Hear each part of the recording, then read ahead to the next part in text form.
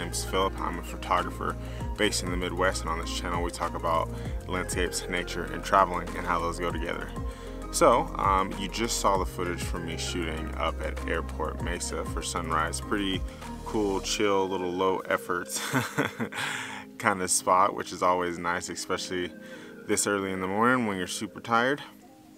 But I mean, I don't know, it's a great view, obviously, as you've seen, but not really much in the way for foreground. I mean, I think it's pretty much what you see is what you get, but definitely a cool place to go shoot. Mostly just went up there to grab some kind of establishing shots for this video and some things like that. I'm currently on the way to a cave that we wanted to go to yesterday. I'm just kind of taking a break as I'm walking through this wash to get there. Definitely having to do a little bushwhacking this morning, but we're gonna get there, so I'll take you along. Let's go.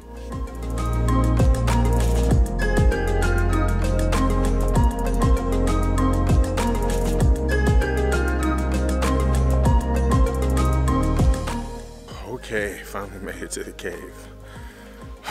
Do not underestimate this hike. The getting up here, I mean, I got this crazy echo, so sorry about that, but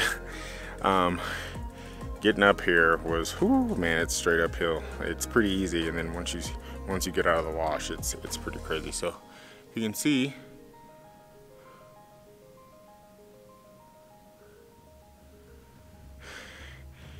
it's pretty big. So I'm gonna put you guys back in my bag, and then I'm gonna attempt to climb. I'll show you my route. I think this is the way that I want to go.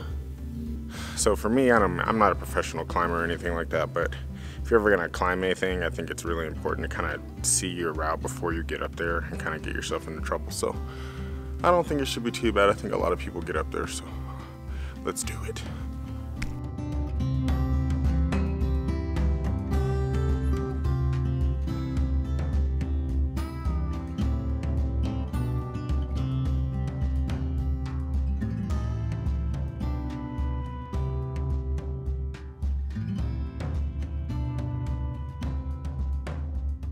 Oh man, this is something else. This is pretty cool.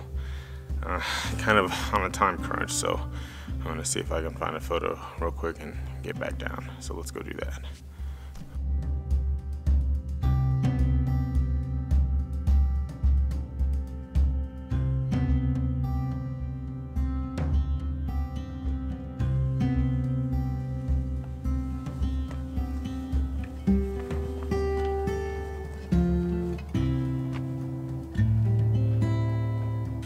Just finished up with the hike to that cool little cave, and just to kind of sum that up, yeah, super cool. I definitely would recommend being more prepared than I was for the vertical gain to get in that cave. Other than that, it's a pretty easy hike. It's like I said earlier, if you just stay in the wash and just follow that the whole way, it's super easy. You don't have to do any sort of crazy bushwhacking or trailblazing or anything like that, which you shouldn't be doing anyway. But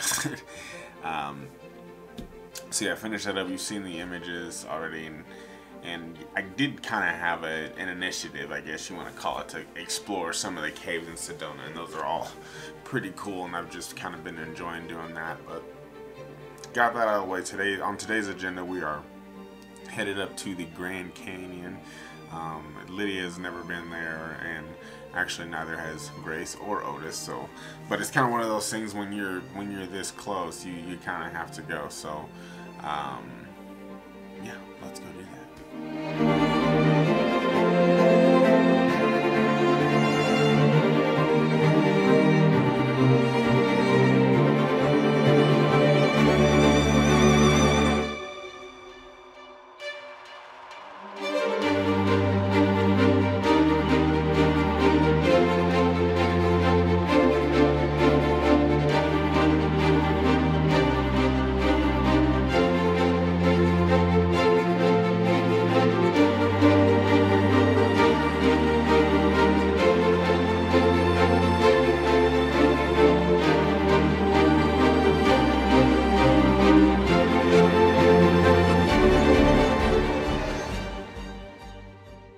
Grand Canyon is just one of those places that you have to see to believe. Like, I think people will tell you about the Grand Canyon and you're like, oh yeah, that sounds pretty cool. But until you've actually gone and seen it, it never quite registered. And it was so funny because honestly, probably in the whole time planning this trip that we were going to the Grand Canyon, I had been wondering inside my head what Lydia was going to say the first time she saw the canyon. And her response was very, very similar to my own when I saw it, I don't know, maybe getting close to about 2 years ago or something like that. What do you think about the Grand Canyon? Unreal. And it's unfathomable. Like, it just doesn't make sense. And even for me, someone who has seen it, coming back today to see it for the second time, it still just doesn't register.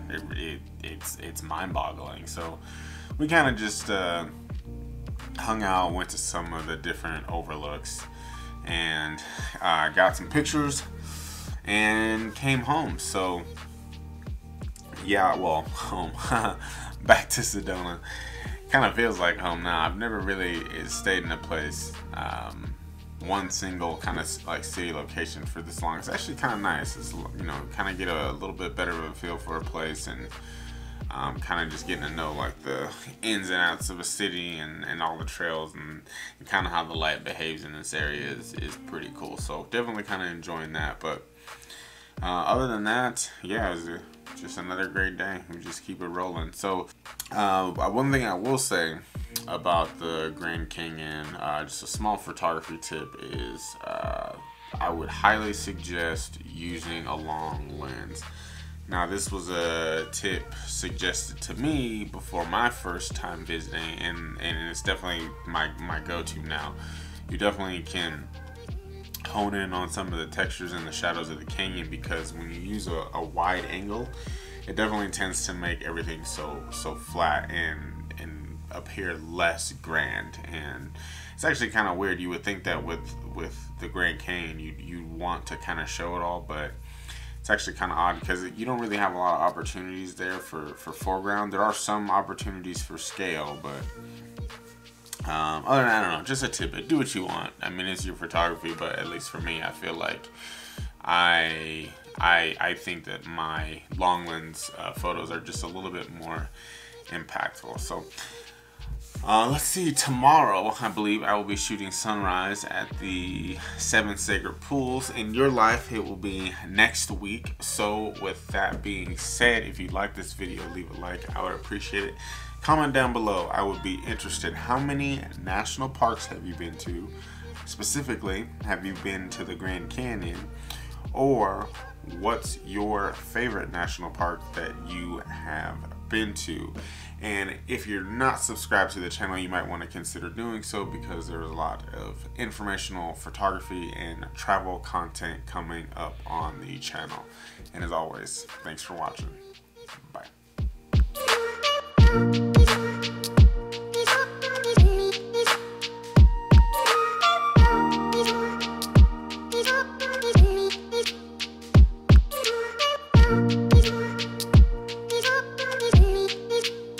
I need you more.